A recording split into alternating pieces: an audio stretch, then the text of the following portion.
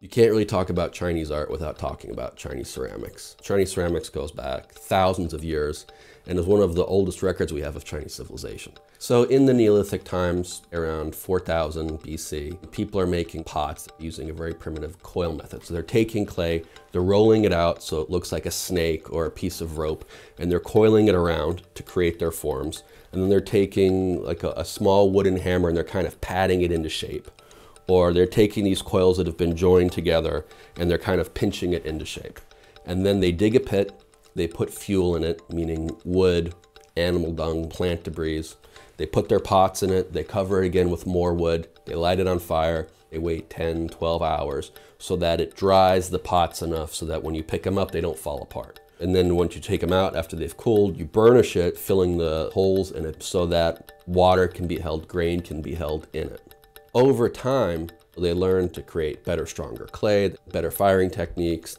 So as kiln technology improves, so does ceramic technology. You can start firing at higher temperatures. Then glaze technology improves, and you can start taking natural things around you, dirt, wood ash, water, various minerals, mixing them together, putting them into a kiln that can fire to high enough heat to get them to melt, and you start having glaze effects that are created. So it's not just about the utilitarian purpose of sealing the dish or the bowl or the vase so that water doesn't leak out, but you actually start creating artistic effects.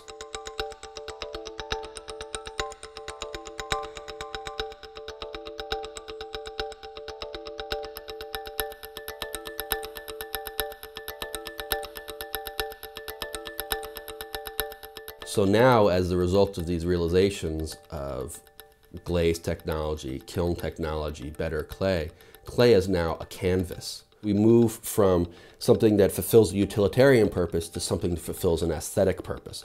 As things get better, you can do more interesting, more higher quality work, then you really see the tastemakers of the time, the emperor, the royalty, the government, saying this is the effect we want and this is what we will focus our effort on, and that's what they create. In the creation of this aesthetic, you really have the creation of a cultural period. This aesthetic represents the dynasty. I mean, what you really realize is that art and culture is what supports the ruling dynasty, right? They use it to substantiate their right to rule.